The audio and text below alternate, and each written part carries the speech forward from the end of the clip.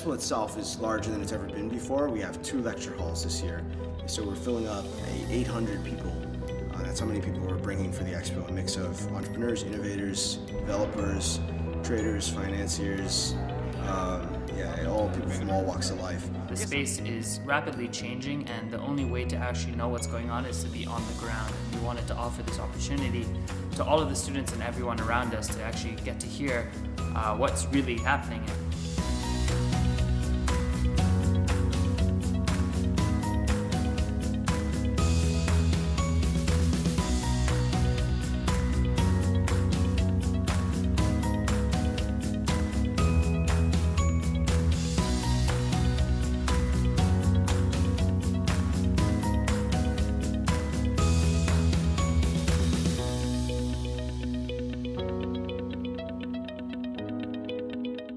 Brought them all together, and you see people talking to each other, you see people chatting, you see people working on things, you see sponsors talking to speakers, speakers talking to students, students talking to sponsors, and you see all these connections being made, and that makes all the chaos worth it.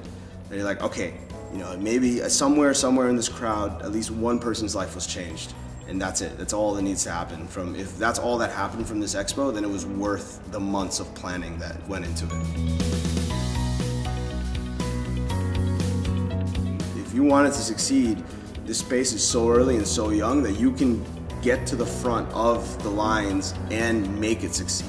So if you have an effect on one person sitting next to you, or your mother at home who didn't know what the blockchain was last week, and then you took the time to explain it to her, okay, that is changing the world.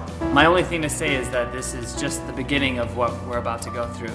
So we're in for a ride.